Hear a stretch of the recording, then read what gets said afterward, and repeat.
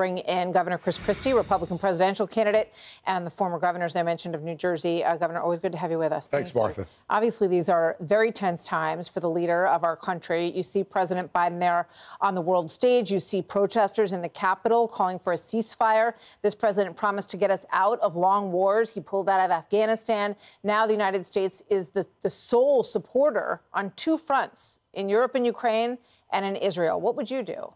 Look, I think this is the price we pay for being the richest and freest country in the world. And I think all these things are connected, Martha. And when Joe Biden did what he did, pulling out of Afghanistan, he sent a very clear message to the rest of the world that we were pulling away from world leadership. And also made comments saying that if Russia had a small incursion into Ukraine, you'll remember, maybe that wouldn't be so bad. Obviously, Vladimir Putin has a different definition of small than Joe Biden did. And so when those signals are sent, a vacuum's created. And the bad actors in the world, China and Russia, we see them together today with Xi and Putin. Iran doing what it's doing with Hamas and Hezbollah. And North Korea supplying weapons to the Russians. We have to stand up against those bad actors. And so what we need to do is stand with our friends. And for 5% of the U.S. military budget, annual military budget, going to Ukraine for them to degrade the Russian military by 50% so far seems like a smart investment to me. And with Israel, there just can't be any question about us standing with them. The Jewish people have long suffered under the anti-Semitism that we see rising again, which is a real concern. And that's why I think the president was right to go over there.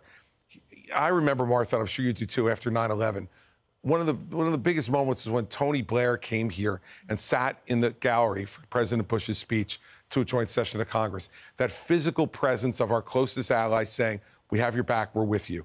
I think that's why the president made a good move today going. That's a good point.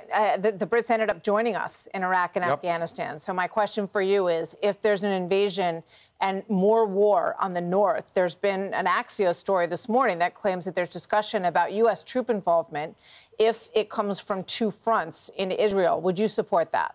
Look, it would matter to me what the nature of the threat was on the ground, and was it an existential threat to Israel? Was it threatening Israel's very existence?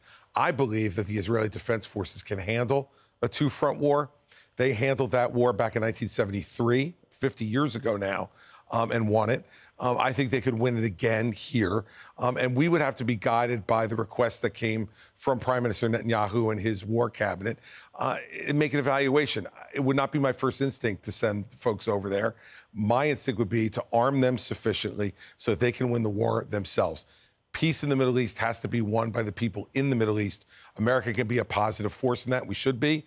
But I don't know about American troops there, at least not unless it was actually the existence of Israel. It was the existence of Israel, then we'd have to do whatever we needed to do. Okay. Quick question about what's going on Capitol Hill. What a mess. There's no speaker in the Republican House and no signs that one is coming anytime soon. What do you think they should do? What's your advice? Pick a speaker. Look, this isn't hard. There are a number of good people who have already offered themselves, and this goes back to the sophistry and the selfishness of the 8 people who got rid of Kevin McCarthy. You know, it looks real easy to pick a speaker or to keep a speaker until you don't have one. And now we have 2 weeks. Jim Jordan's not going to get it, in my view. I mean, if you lose position in the second vote, it's going to be very hard. He's got to pick up another 19 votes to be able to get there. As you point out, in the second round here. I think the American people really don't care that much about the egos and personalities that are involved. I think they just look at it and say, you know, I don't know, put Patrick McHenry, let him do the job. All it is about is just moving legislation through. And I think they're tired of all this ego and outrage. And think about everything we need to do. We have aid to Israel. We have aid to Ukraine, the Taiwan situation. We have our southern border, which is being left completely unaided. And we've got a budget that would be nice if we got done between now and November 17th, right? So all these things are happening.